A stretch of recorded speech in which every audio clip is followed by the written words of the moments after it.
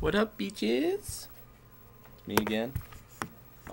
Just got back from, not really just got back, like the day after I got back from regional yesterday in Piedmont.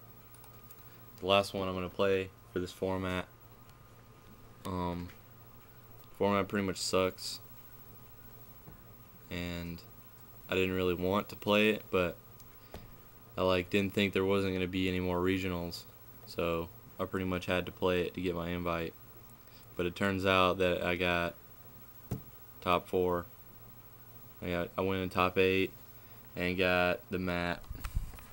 And they're sending me another one. It's a Monarch mat. They're sending me the Esadari mat or whatever the bullshit mat is. And then I beat my Inferni matchup and went in top 4 and played Hansel and lost because I didn't draw any monsters except for Thunder King, and that deck takes no skill. But I played 6 Samurai and I opened up Gateway 4 times in Swiss, and what can I say? That can happen next format. So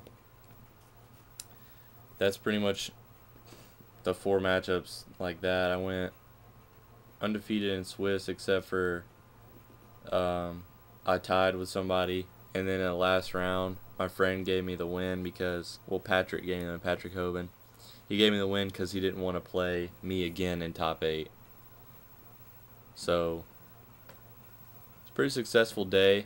I paid $20 to get in the tournament and pulled a Steel Swarm and a wind-up Zion Master, which isn't bad.